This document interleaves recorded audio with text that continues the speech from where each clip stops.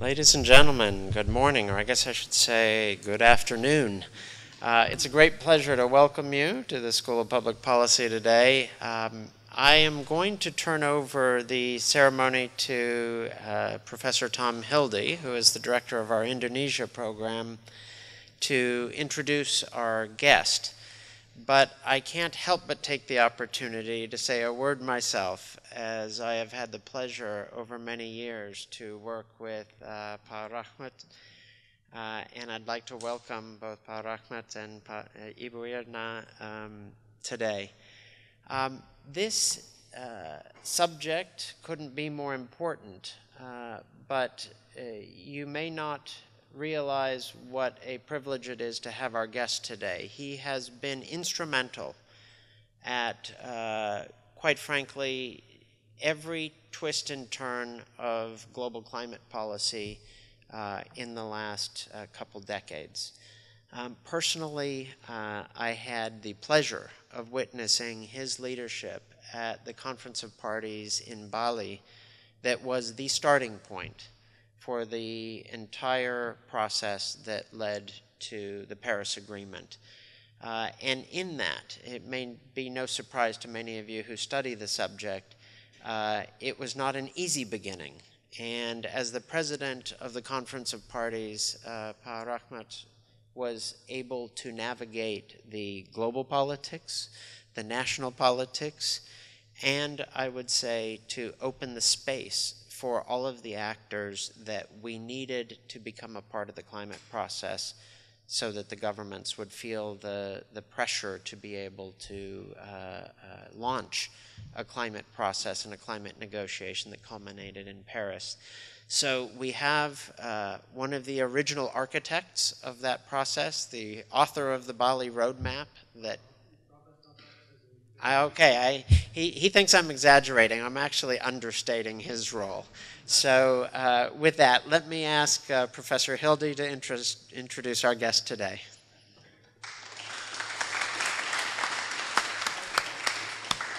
Thank you, Dinor. That was a nice introduction in itself, so I'll be very brief. Welcome to Pak Rachmat, Ibu Irna. I'd also like to welcome Amanda Katili and Titi Rezdiana, part of the team from Indonesia. I haven't known Pak Rachmat and Amanda and Titi as long as Bob has, but I can say for the past 8 years I've been taking a group of students to Indonesia every year. And I think everyone comes back from that course with a sense of wow. One of the former grad assistants for that course calls Indonesia the most interesting country in the world, and I have to agree with it. It's a fascinating place, 17,000 islands trying to hold themselves together into one country. It is a place it is the 4th largest country in the world. It has the 3rd largest tropical rainforest of the 3 great remaining tropical rainforests, and that is one of the key parts of the issue of climate change for Indonesia. Is deforestation, land use change, and so on, is conserving these forests. And as Bob has said, Pak Rachmat has been instrumental in this process in Indonesia, but it's an ongoing one. It involves the oil palm industry, it involves pulp and paper, it involves companies, it involves small farmers, it involves policy, a number of different actors which Pak Rachmat will be speaking about today. One final note, I'd like to thank the Center for Global Sustainability and Nate Holtman for co-sponsoring along with CISM, the Center for International Security Studies here, and the School of Public Policy itself. Pak Rachmat.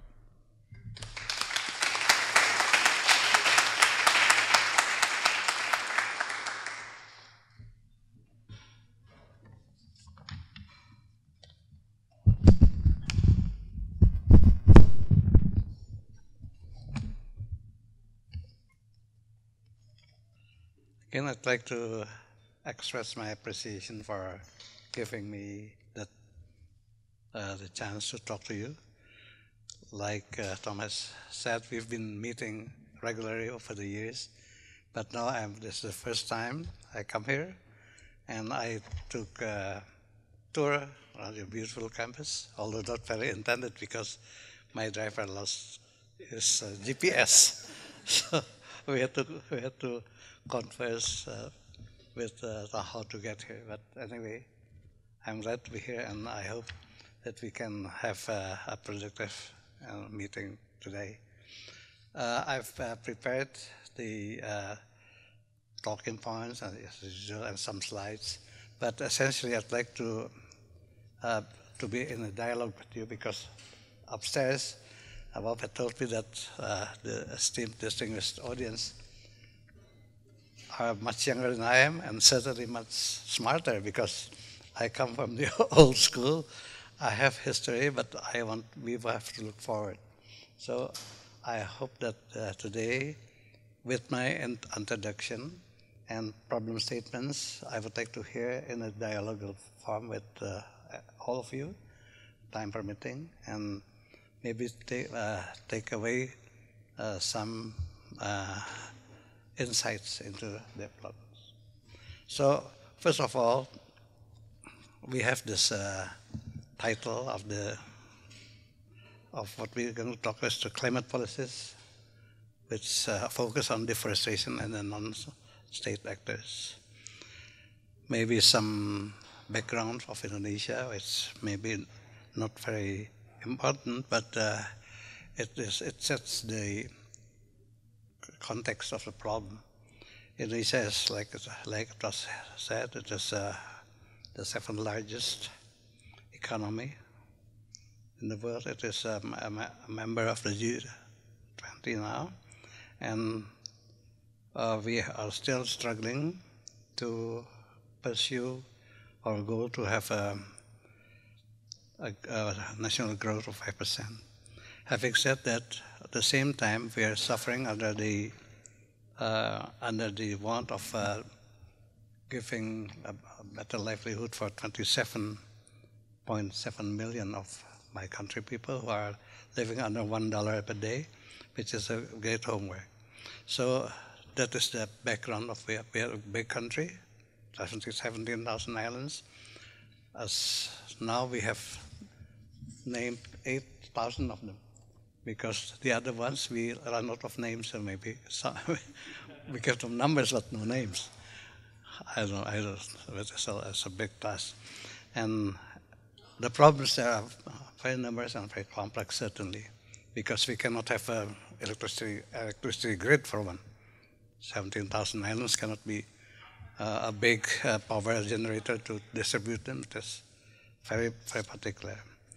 For that purpose, our current president is very aware of that, and he's building on the problems, on the very real problems coming from the grassroots, because we can study and we can design strategies, but if it's not derived from the grassroots, it will not be executed.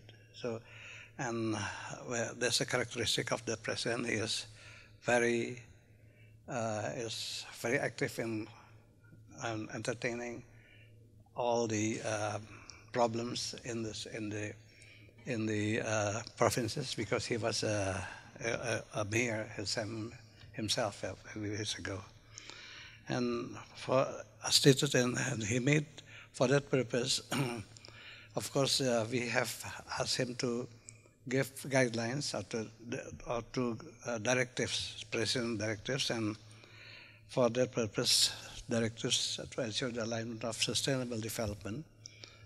We have some goals, and the major ones that actually, in the context of this talk, is to restore degraded conservation areas of 100,000 hectares by 2019, 2 years from now, and to reduce critical rent area through rehabilitation of 5 million hectares within the forestry proven and watershed priorities until 2019. This will help Indonesia to achieve its sustainability. Dear audience, so Indonesia is aware that it is one of the countries with the most biodiverse and forested areas of the planet.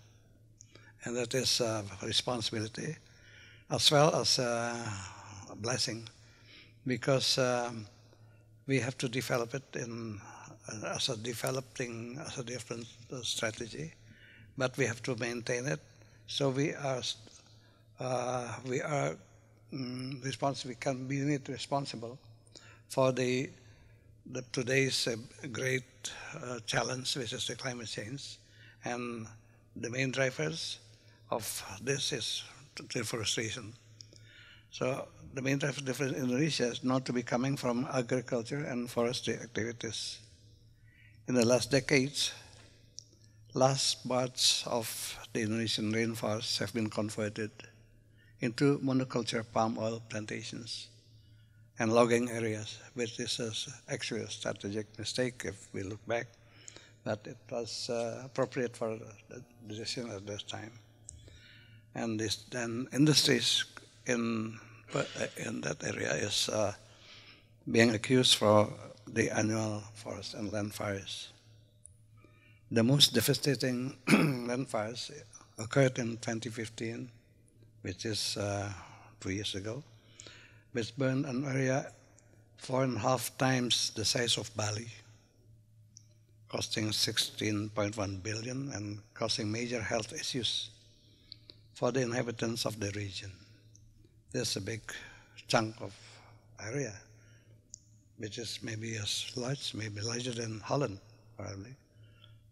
And it emits a huge amount of greenhouse gases amounting to 2 million tons of carbon dioxide, occurring in 2.6 million hectares, 30%, around 40% in peatlands and 61% in non-peatlands. And for those who are aware of these problems, the peatland situation is a major headache because it was a historical mistake from the previous president. I mean, not previous one of number President Suharto. That's the second president, because it was we were not aware that sustainability and climate change and the forest can be problematical. But that time they were chasing revenue, and a large area of the largest island in Indonesia, Kalimantan,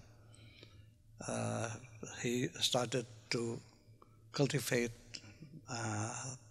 paddies for price, 1 million hectares, but it was ran with corruption and low technology, so it became a wasteland and it became peatlands, and it's the major source of emissions from that on, which is in the 80s, 90s until today. And later I would explain how we try to compensate for that. And it caused certainly a lot of headaches for everyone of us.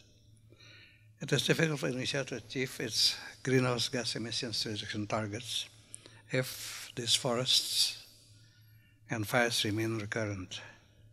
The increasing forest and land fires have furthered the campaign against the Indonesian palm oil and pulpwood products, because it is very easy to connect this palm oil and pulpwood.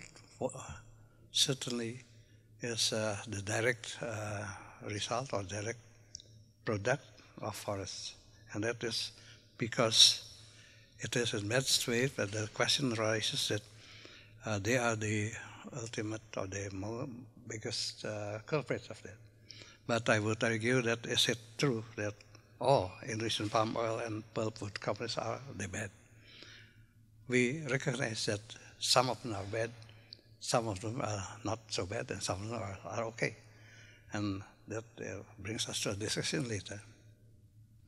The Indonesian palm oil and pulpwood story is a complex one, with international and national politics, corporate businesses, and agricultural interests all playing a role, and sustainable development, economic prosperity, and climate change all being at stake. So Indonesia does have a high economic dependency on the palm oil industry from the export revenues, because it is It is a big chunk of our export revenues. But of course, another factor is that it provides jobs to millions on millions of people who are not very well educated and who are in the outlying areas. Another factor of this controversy is the palm oil story, is that compared to other vegetable oils such as canola, soybean, sunflower, and rapeseed, palm oil is more efficient in generating incomes from limited land and yield per hectare higher than other vegetable oils.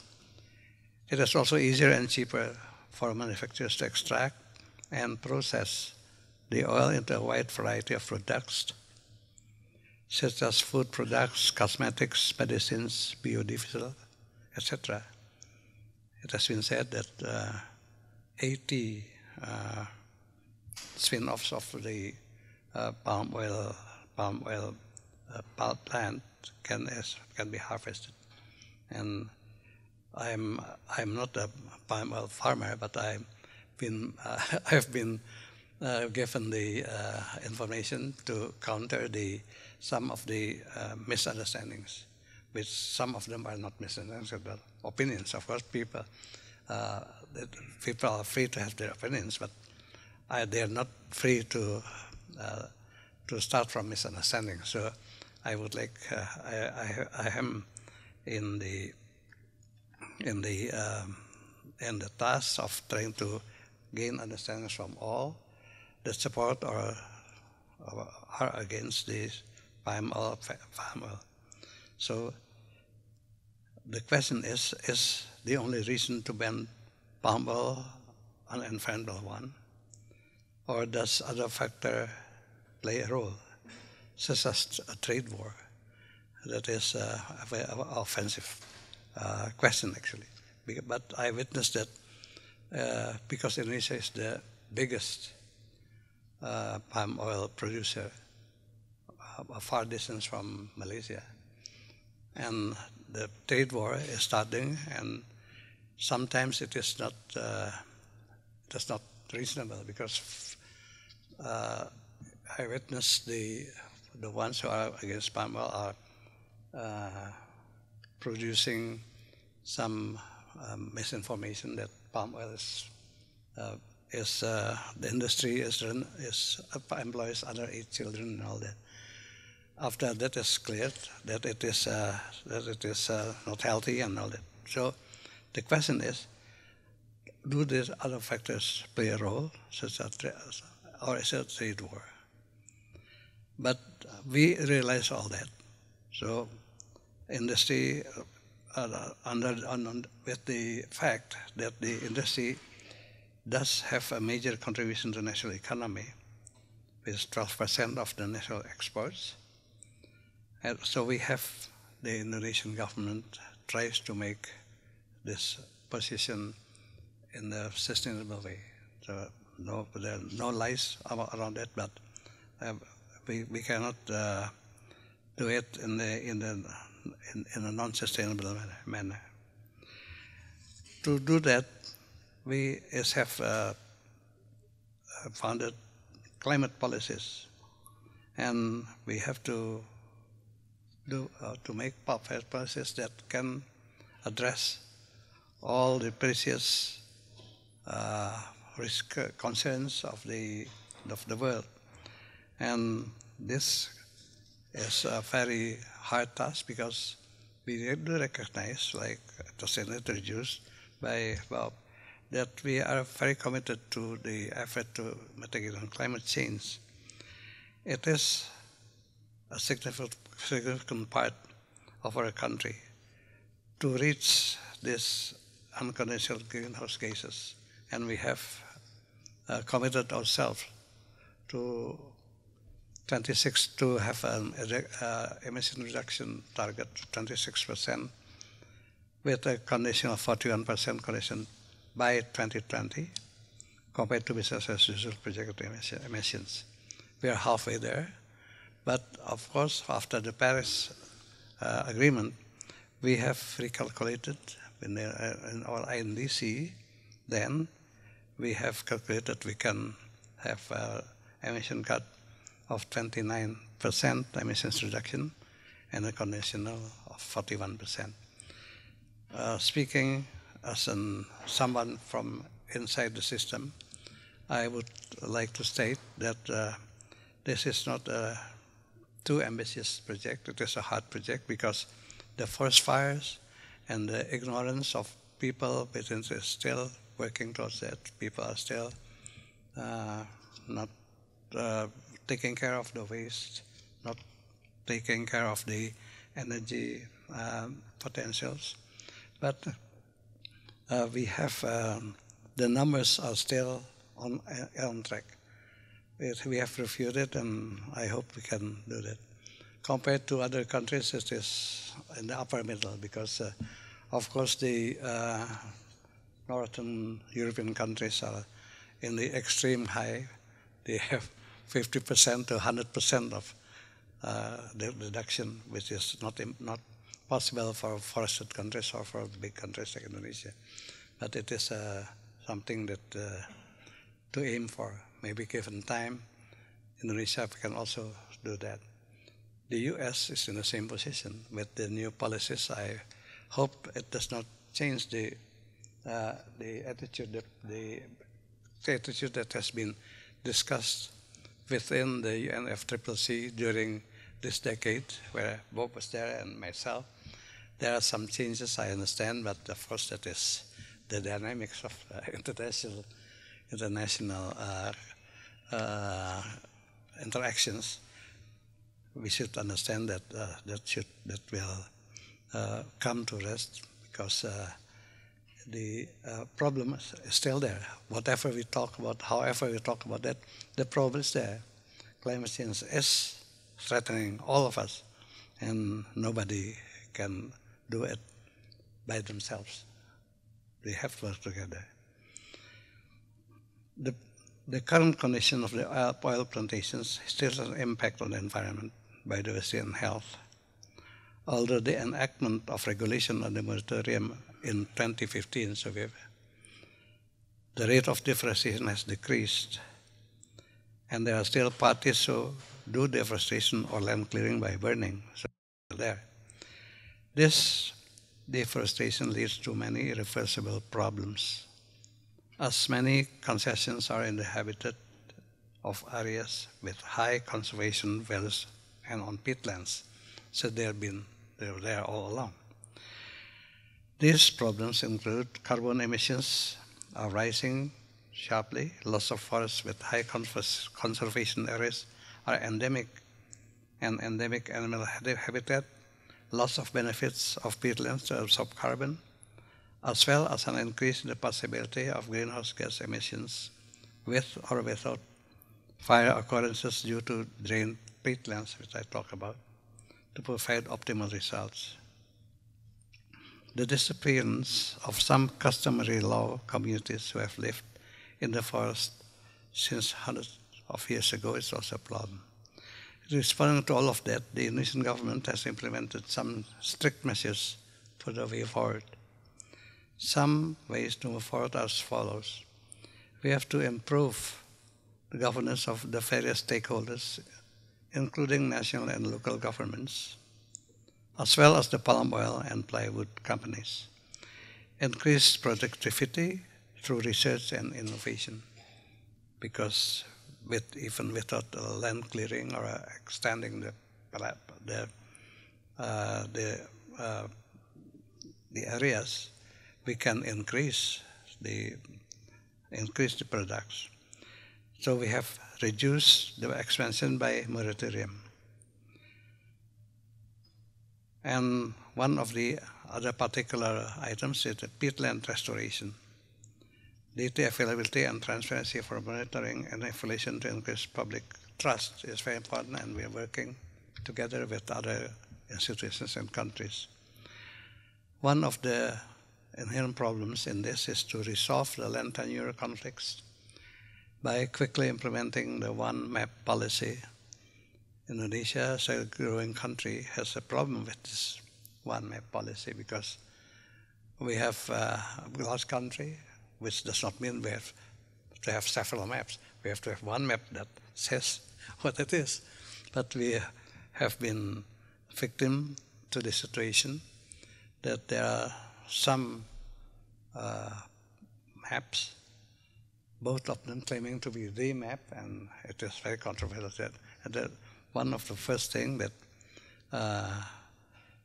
have to be implemented is one map policy, and we are working even with your government, the government of USA, in doing that, and it is one of the major products that will come maybe within the next few years. And we are going into certification of the sustainable palm oil standard, roundtable on the sustainable palm oil, companies from big companies and state-owned companies. And we have to have inclusive regulation, such as we have to work from the bottom up there, better management of forest fires, which is actually a misnomer because we don't want forest fires, but if there is forest fires, we have to manage it. I mean, every country has forest fires. New Zealand, US, California, everybody has forest fires. We have also forest fires, and like I said, 2015 was very bad, and that gives a very awkward situation with our neighbors, in particular Singapore student here, and in particular because the forests, because of the season in September, just last week, is a high-risk time, where the Singapore people, they have a F1 race, so they are very offended if we export haze. Of course, we don't export it, it just happens. But in 2015, there was almost a war of words, at least, that we are not doing it, but we are also victims, because the first victims of forest fires are the people around it, the children around it. The schools are closed. Well, Singapore, well, it's important that there's a Formula One race, but it is less important. So we have to have an integrated communication to inform about all this. And I'm very happy that we are here. I can listen and learn from the experience and the knowledge of those present here, because I'm too busy in trying to go into the science. I just listen to what the IPCC and the other scientists are saying, and including yourselves from the school. But then, as a closing remarks, maybe Indonesia is committed to transform the agriculture and the forestry sectors to a more sustainable practice, which can improve the quality of lives without harming the environment. It's a very noble objective, of course. The national government has taken both measures, such as the presidential decree on moratorium on peatlands, the creation of Peatland Restoration Agency, punishing the companies burning the forests and peatlands, and engaging companies to work together to prevent forest fires and increase productivity of smallholders and raise the standards for certification. There are many positive alternatives to be found in Indonesia that show that it is possible to manage our forests and land in a more sustainable manner without creating further deforestation. But to achieve these goals, it needs collaboration and efforts from all stakeholders. Thank you for your time.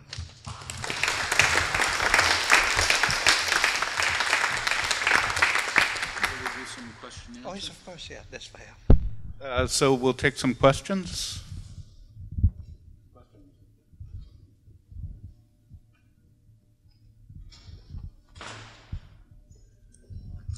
Clay Ramsey at CISM here. I wonder whether the... Excuse me, I didn't hear your name.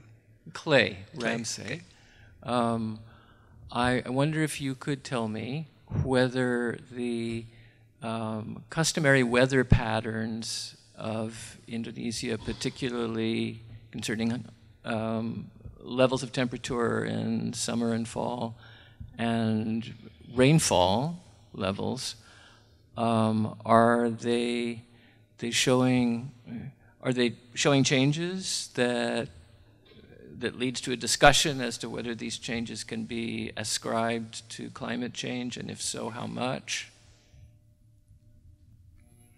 I think I just have a direct answer. Yes, it does. It's not as extreme as you have in the tropical or the northern countries. No big hurricanes or tornadoes. But there's a shifting of the weather patterns, which is, being a large, extended country, it is very damaging kind of for the production of the agriculture. So agriculture, because in the traditional rice growing areas, they look at birds flying, the sun shining, and so on. They plant, but now it does not happen, and you can say that certain planting seasons now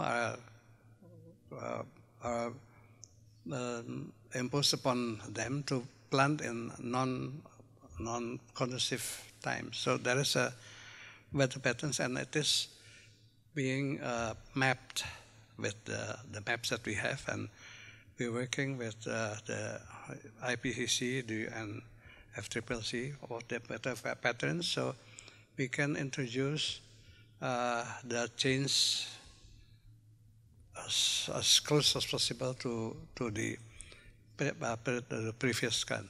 The problem is that agriculture in Indonesia is still traditional, and it has to have a very good communication network, which we don't have at this moment. So some of them, they are at a loss why their rice or their plants do not produce us. So we have to do not casting blame on each other. On the national effort is to try to get seeds on weather resistant seeds, because with the changing weather, some of them have gone into the planting of rice as traditionally has to be submerged kind of, but there's research of planting, we are doing that, and our neighboring countries, they are also doing that. The most famous is the Philippines and maybe in Thailand, but they don't have the same problem as we are, because we are so extended for as large as the US, and with a lot of seas in between. So we are very vulnerable to this, and that is why I'm always calling attention to the developed nations to give us the necessary technology, understanding how we can overcome that, because the weather is, of course, only wet and dry, but now we have wet dry season and dry wet season, so it's a bit confusing. Thank you for your question. Yes? Jim Riker. Jim Riker. My question is, what can Indonesia teach the world then when it comes to its best practice, best policies that might be valuable to other nations that are struggling with the same choices?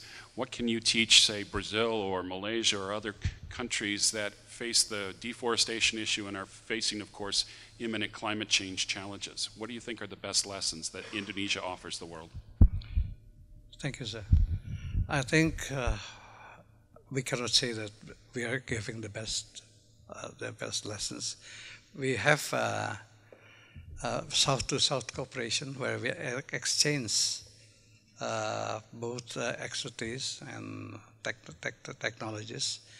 But then again, Indonesia is only similar to Philippines kind of archipelago. We have 17,000 islands. They have maybe 3,000, 4,000, so it's similar. We cannot really introduce our best practices with those landlocked. But the principle of the idea is that we have to work from the participation of the people in those affected. And that is a very hard lesson for Indonesia itself, because it used to be with an autocratic government, which was in the prior to 2000, in the Suharto era. Because of the hurry that we want to increase, we give formulations, solutions to the people in the outlying areas, which is actually not proper. We send tractors all over the place, whilst in an island, you don't use tractors. You use small sampans. You cannot have gasoline to run the tractors. So the best, call it advice to our neighbors out of similar situations, it is to listen to the people. And now I think we are in the process of doing that at the expense that the central government, the president is being treated day and night for all the suggestions that he would include in the presidential decree. This presidential decree that is issued just a few months ago is a product of, call it the interaction between the people at large and the government, the local government, the subnational governments. So I think Brazil is more advanced because they are, call it maybe easier to handle, because you can drive a car all across Brazil. So they have solutions particular to them.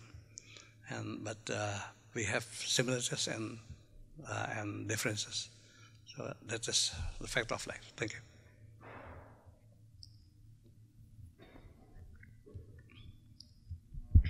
Thank you. Jordan Bear. In these peatland and rainforest areas, what tools are you using to educate or incentivize citizens to, abandon these destructive practices of farming and forestry? Thank you. Well, that's also one situation where understanding of what's going on in these areas is very important, because there is a law, a traditional law and long-standing law, that land clearing for those who cannot do their purchase can be done by burning the land, by burning where they're going to plant, because there's no other way. And that was misunderstood or made use of by the present corporation by using that land, because that for one landowner of 2 hectares can do that. So you have two guys doing that 4 hectares. We have 200, that is 400 hectares. We have 10,000, and the corporations at that time, they made use of that because it's the cheapest way to clear land. Now there is a very strong law against that. But the law is still there. So it needs some legislation, because the people still point at that law. So the legislation and the policies are still in an antagonistic position. But to overcome that, and the peatlands in particular, the President has created this peatland restoration agency headed by a presidential nominee that is in charge of everything from education, education and empowering people and funding and all the technologies. So we try with 500,000 hectares. We have 15 million peatland areas, but not all of them are at risk. But those at risk, 2 million of them are at risk, and we are doing that by a special agency for that. Plus the understanding of the residents, Bupati, regions of the regions, for them to come to close, because the arms of the central government, of the ministry, cannot reach that far. It is a slow process, but we are happy that the younger people with their Facebook and Twitters help us in doing that. Don't do this, don't do that. And so it is a generational education process where the younger can teach the elders, because the elders stick to the former disciplines where climate change was not there. It is there, but they don't know that. But now the younger people, the younger persons, they are very much receptive, very much aware of that. So even myself, I'm like Bob has been saying, I'm a promoter of climate change. I've always, my grandchild says, okay, don't throw that away. It is not, so I have to just pocket any waste. So my point is that as a generation interaction within the generation and also in the countryside, for the more traditional people to be informed by their offspring, which is in the Indonesian context, it is impolite if a younger person says, gives an advice to an elder person, but we are changing that because it is, we have to fight climate change. Thank you. What's that? Who are you and where are you from? Lucy Chu, I'm working at the School of Public Policy. I'm originally from China. Okay. So you mentioned that the majority or significant part of the palm oil produced in Indonesia is exported to other countries. So essentially these other countries, they are consuming palm oil but not paying for the cost of deforestation and also carbon emissions that happen in Indonesia. So essentially Indonesia is basically paying for all the costs associated with deforestation and carbon emissions due to palm oil production. So I was wondering if there are any discussions going on of the Indonesian government to take any actions or policies to deal with this virtual carbon issues in international trading. Thank you. Yes, there is.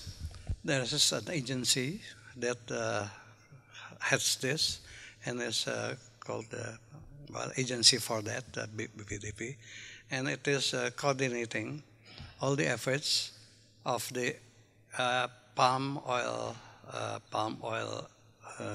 industry vis-a-vis the complaints and the requests of the users, in particular in Europe, because the facts that I mentioned was the palm oil products is very much present in Europe and maybe in the US, but US has also their own.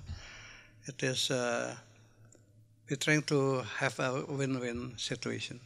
But it became last year, no, a few months ago, it became politicized because they're using the European Parliament to try to impose a moratorium on palm oil products. But since I know the picture, it is not very well taken by us. We asked the governments, not the European, because the European Parliament is not a national parliament. They can say whatever they want, but sometimes not in agreement with the government of the national government itself. So we deal with the government and we listen to each and every government in Europe or anywhere else, but not in this particular case, not to the European Parliament. And we have delegations going there. Well, I'm not part of it because I'm not tasked to do that. I just inform my colleagues that they have to be careful if it is politicized. The best thing is not to counter-politicize, but to give facts. Like I said, it is too much cholesterol. Well, I think that margarine is less cholesterol than butter, and also put the medical aspects of that is already answered. But about the price of what is the products of the palm oil is very competitive because it is a large economic scale. Now to overcome that, we are trying to have a different strategy. We will not depend on the export finance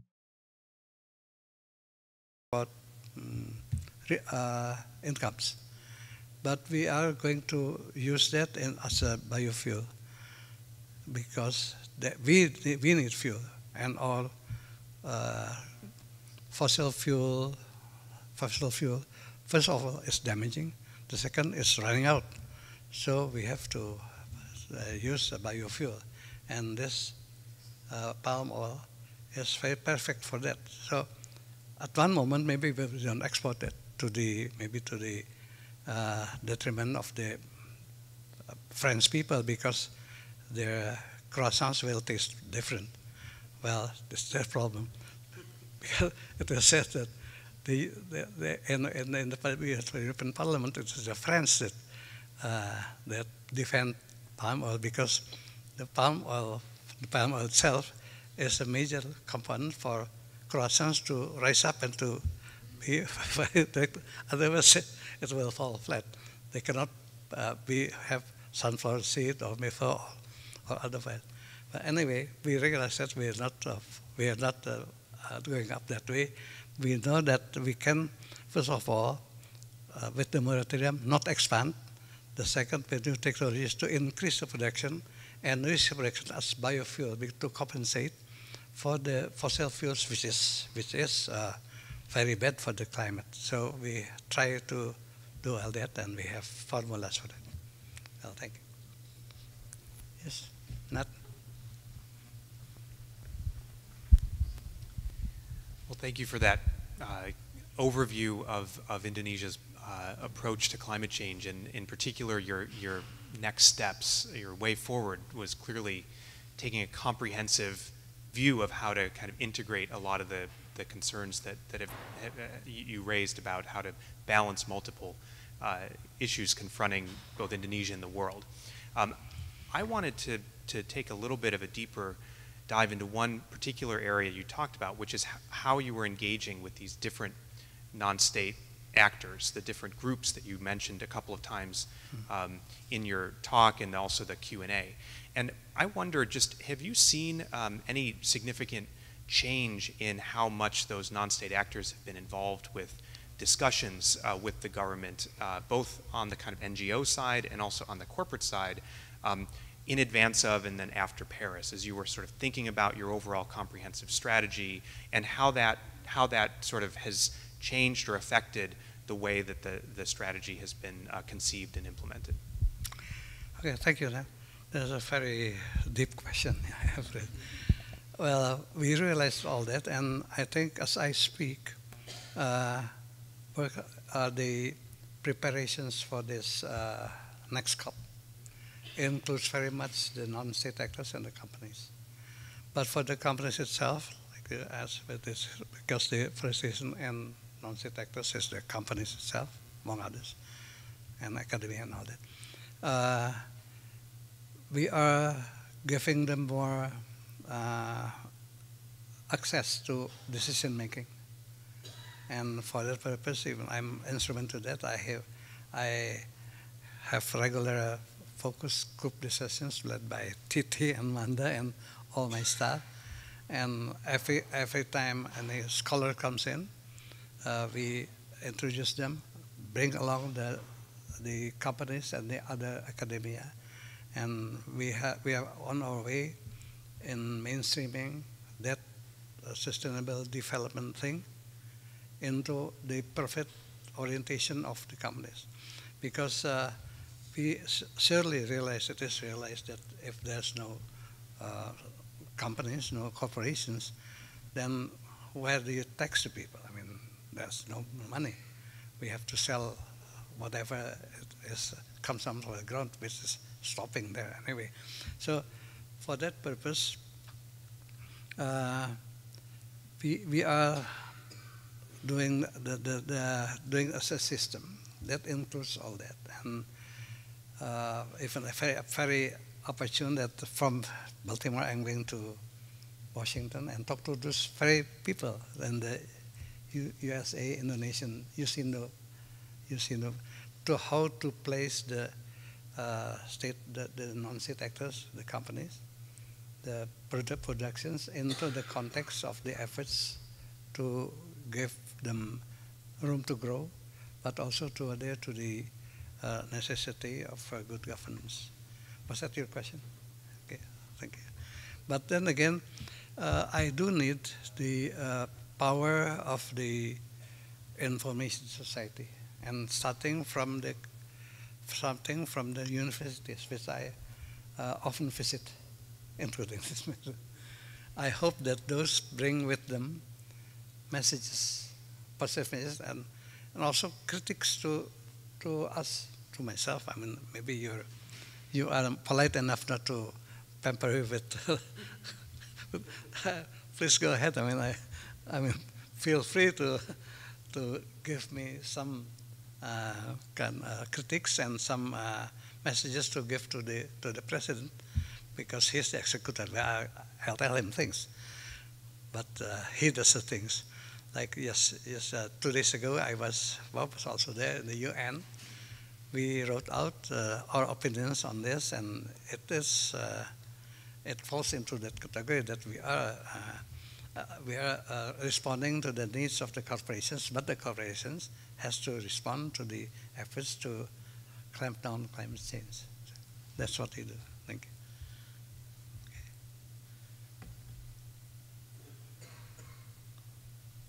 Well, that's too often. Yes, miss.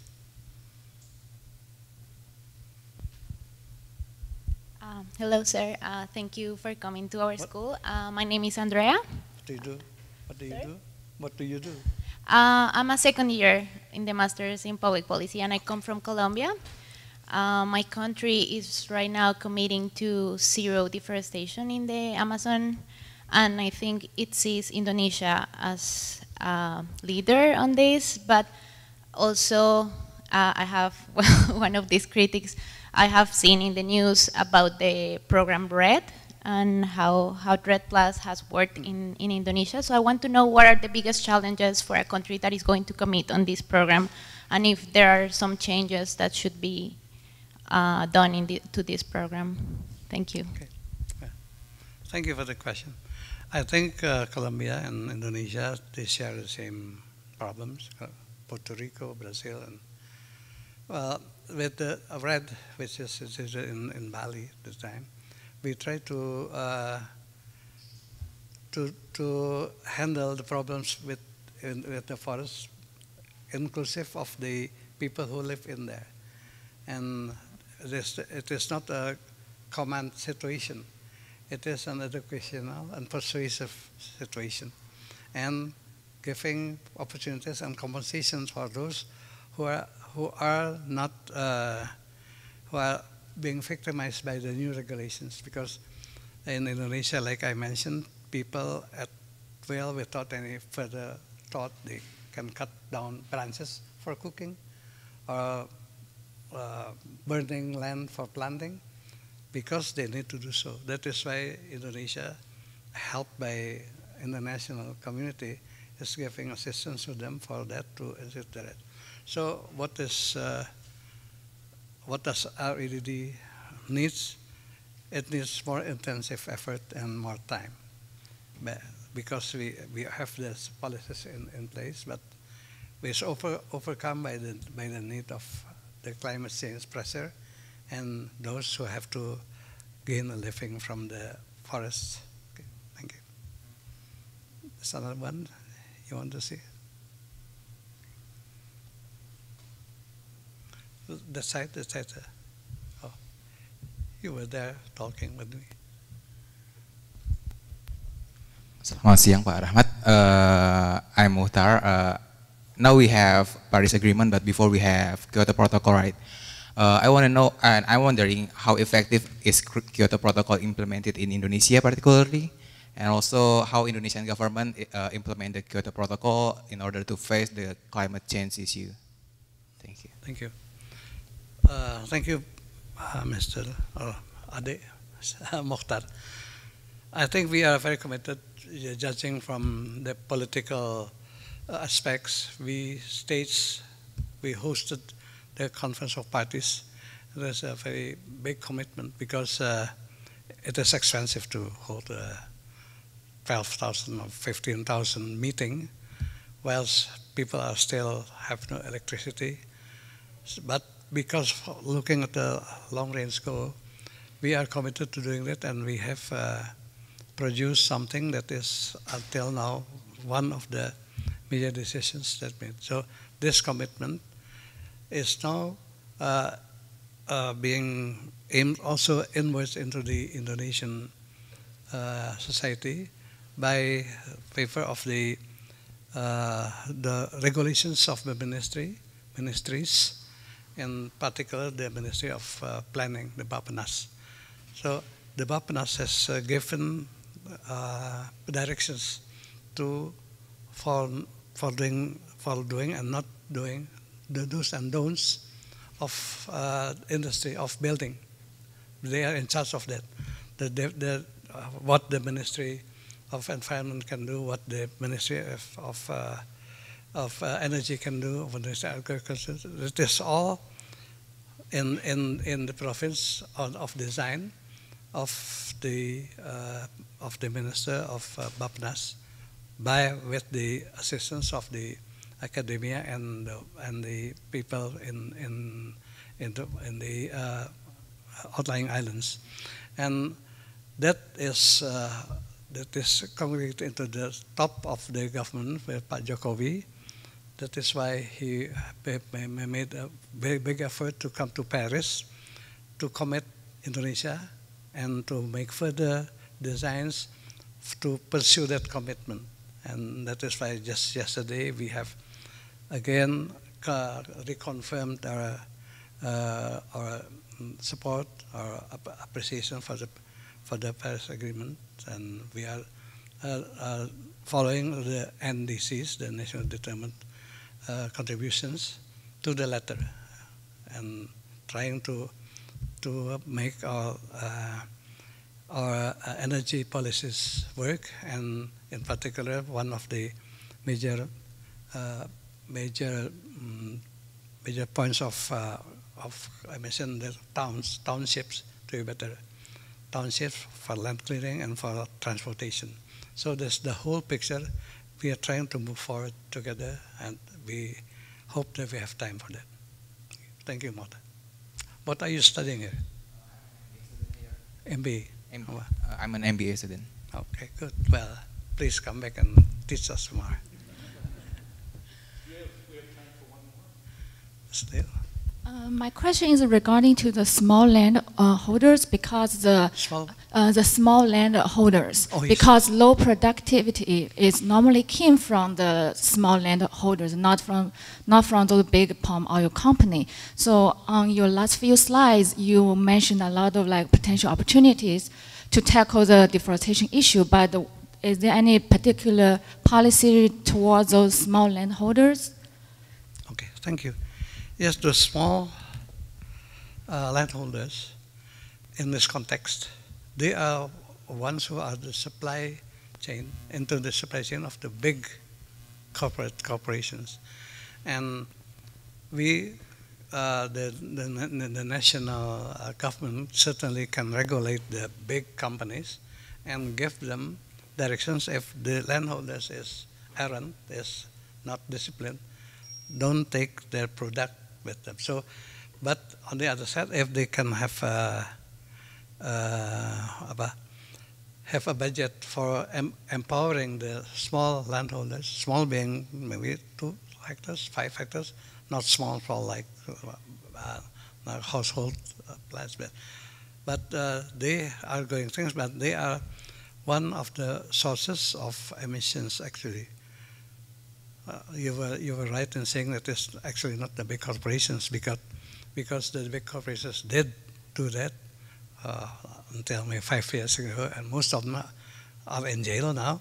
So now they're clear, but we cannot jail 15,000 landholders. So we have to educate and give them power to be more friendly to the environment. So that we're trying to do, and this also has a. We are endorsing the big corporations to use their CSR for that purpose, so they can survive, but also at the same time they can give the small landholders a good living. Thank you for the question.